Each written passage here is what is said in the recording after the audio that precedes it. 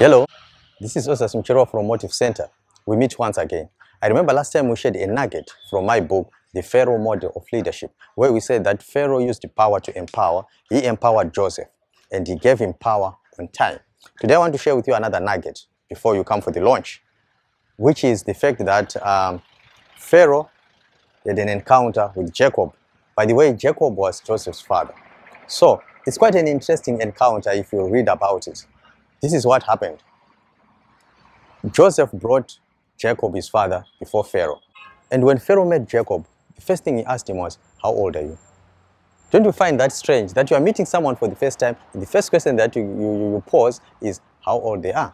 Now, that happens when you see something strange about the person or something unusual about the person. Is it that he has achieved too much for his age, or he looks too old and frail for his age? Only usually in those two circumstances. So Pharaoh asked Jacob, "How old are you?"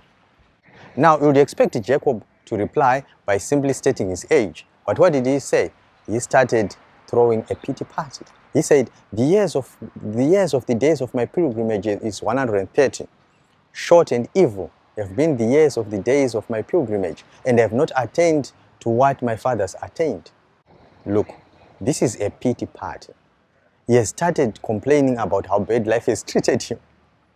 So I guess that's why Pharaoh started by asking for his age, because this seemed to have been a very negative man. Do you know people like that? The first time you meet them, they want to tell you about how bad life has treated them. We all have been dealt a blow by life. Everyone has got a story, but you've got to pick yourself and hurry off, because everything depends on you. So what's interesting in this encounter is, after Jacob started with his pity party, what do you hear from Pharaoh? Nothing. Silence. That was the end of their meeting.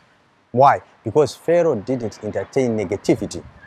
Pharaoh hated negativity with a passion, and that ended their meeting. I'm sure there are people you know, when you meet them and ask them, "Good morning." What's good about it? "How are you?" "Not too bad." They are always negative. That's why Les Brown said some people are too negative that if they are put in a dark room, they start to develop. There are people like that who are always negative, but Pharaoh hated this kind of negativity. One interesting thing about people who murmur and complain is that 50% of the people to whom you complain, they just don't care. 30% is actually happy it's not them in that predicament. And 20% is actually happy it's you who is struggling. So what am I saying? Pick yourself and hurry off. Because if you want to meet Pharaoh, throw away negativity. Pharaoh had no time for negativity. That's why I like the words of Robert Ellis, who said, the day that you start to enjoy life is when you realize that your problems are your own. You don't blame them on your mother, the ecology, or the president. You know that you are the author of your own destiny.